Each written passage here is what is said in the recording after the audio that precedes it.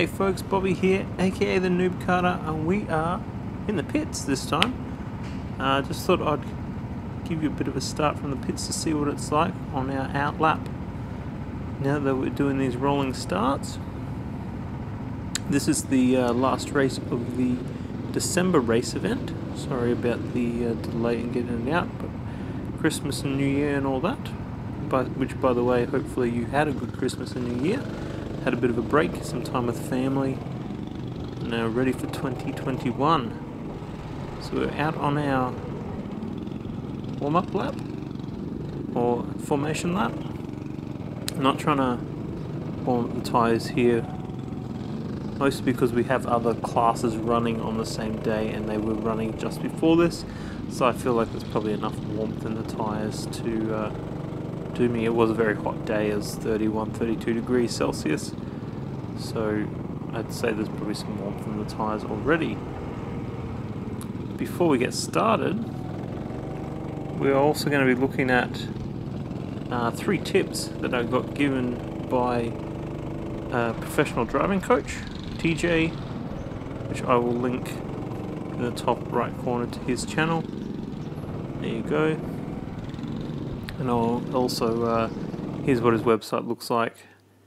A subscriber by the name of Dom actually was very kind to give me a session of TJ's video coaching for Christmas. So thank you, Dom.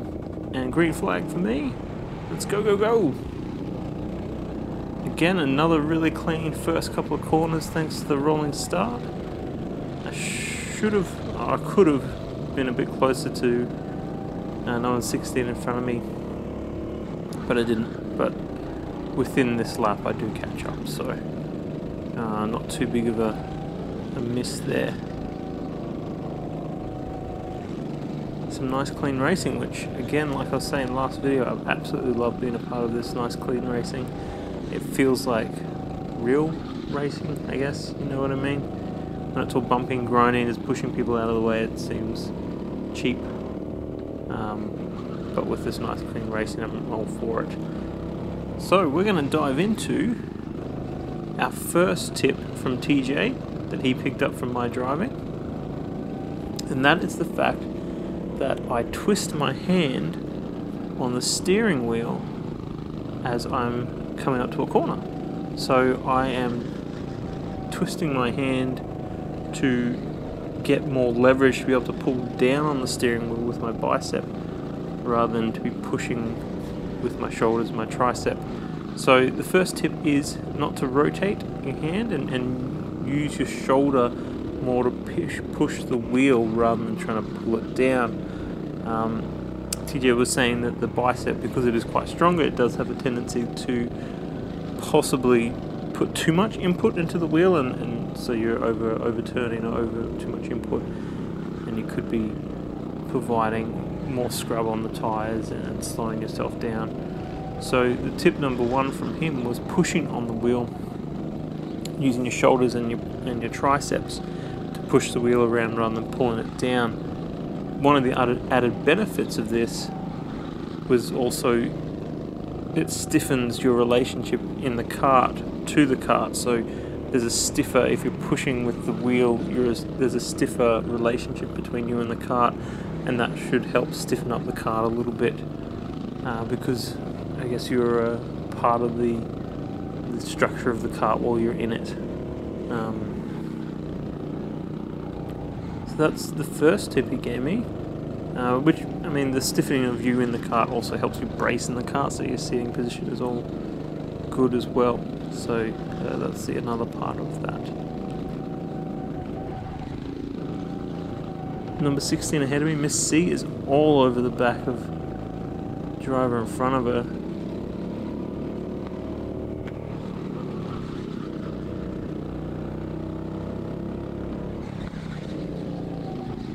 Really trying to find a way to get past because they're slowing us down a bit here. Missy always has a great exit to that corner number 3, and then I'll go a bit wide there. Just check what's happening behind me. Can't see anyone at the moment. But yeah, Misty always has a great run off from this last corner. So let's see what she can do to capitalize on that. She's so close.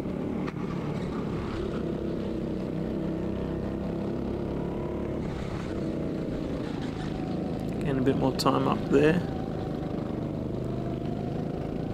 Misty's got a good run. Gets up the inside. Oh, beautiful work. How good was that pass? Good work, Misty. Oh, running to the back of car number 19 there. That incident actually brings me to tip number 2, which is looking ahead or looking through the driver in front of you. So TJ specifically mentioned that incident where I ran into the back of number 19 there as a good example of why I should be looking further ahead than I currently am. Essentially to whoop, up the inside, get in there, Bobby. Yes, good job, mate. Just told myself, good job, Bobby. You're not the best yet, but good job, Bobby. Anyway, looking further ahead. So essentially, the further ahead you can look, the more time it gives you to react to what's happening in front of you, or what's reacting to coming up. So with that incident where I ran into the back of number 19, if I was looking further ahead, I would have looked that Miss C was over steering on that corner. It was coming back across, and I might have been able to go around the outside of 19 on that corner to be able to have an inside line for the next corner, corner number 8. So that's something I'm really going to have to work on, as well as the looking through the driver. So you're not just looking at the bumper of the driver in front of you and just sort of following them. That is something I definitely do, just looking at the bumpers. So looking through the person in front of you, looking forward, and trying to, I guess, foresee things that are coming up. TJ was saying that when you get used to it, and when you get better at it, the 5 feet or so around your kart kind of happens in your peripheral as you're looking forward. So you've already picked up your turn-in point, your brake point, your apex for the corner, and you're looking through to next corner, maybe even the corner after that. It is a little bit harder in this track because of the walls sort of stop you from being able to do that a little bit. They're not super high, but when you're low on the kart, they do block your vision slightly. So yeah, looking through the driver in front of you, don't just be sort of looking at their bumper, and also looking forward to see if there's anything you can take advantage of. So that's tip number 2. Miss C again all over the back of driver number 5. That's Mr. CL. Wow. Great move up the inside, and she makes it stick. I try to follow her through, but I'm left on the outside, so I just let him stay in there and see if I can either force a mistake or get through at another point. You might recognise kart number 5 there, that it was the slower kart in the race I had just previous, where people just disappeared in front of me. So this is actually Mr. C again, who in race 1 had the slower kart, had a faster kart, but because of the slower kart in qualifying was a little bit further back. So that's him again in the slower kart. So got the skills to be faster, but the kart not so much. He's down here with us plebs.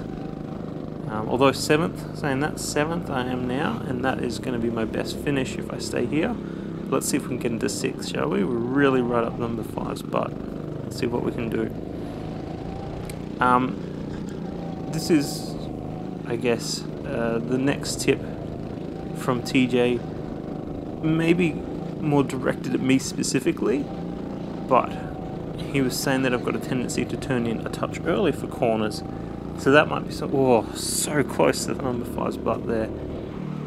Cranking in. Oh, I had to pull out of it so I didn't hit him. Lost a bit of time there. But TJ was saying that I turn in early, a little bit too early for some corners, and sacrificed my exit speed because of that.